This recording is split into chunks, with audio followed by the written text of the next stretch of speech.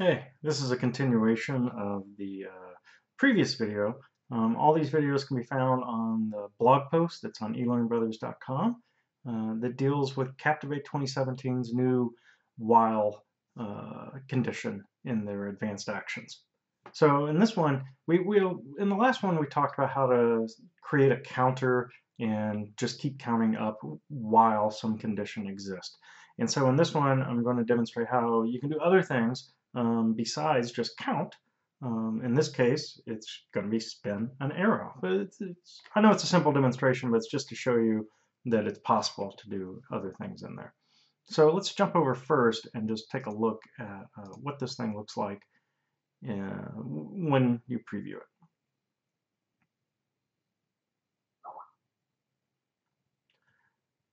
So we can see here my arrow is spinning. The counter is clicking, going up. And the cool thing is that our timeline is paused now at the very end. Note I said pause, and we'll come back to that in a second. And so the arrow will just keep spinning forever and ever and ever until I change the condition of the while loop, which in this case is simply just by flipping that one variable. So in this case, I'm going to click stop, and it's going to stop wherever I pointed it there. So if we come back over to how I did that in Captivate, then we can see that that I have the same count up action running, but this time I added this effect on there. So I said apply effect to the arrow to rotate it. And I'm rotating it 24 degrees every second. So as you recall from the other one in the blog post as well, this while loop is going to run approximately every second. So what I want to do is figure out how far I want my arrow to go in that 1 second. So 24 degrees is actually, if I do that every second, that means it's going to take about 15 seconds for the arrow to make a complete rotation on there. You can definitely speed it up. If we come in here and let's say 125 for that, and I'll update that action, close and preview.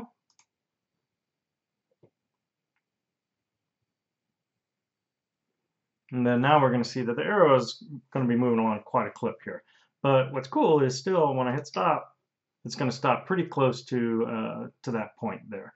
Keep in mind it takes the while loop, it's going every second, so it doesn't stop immediately when I hit the stop button. It stops the next time the while loop comes through and evaluates that variable there.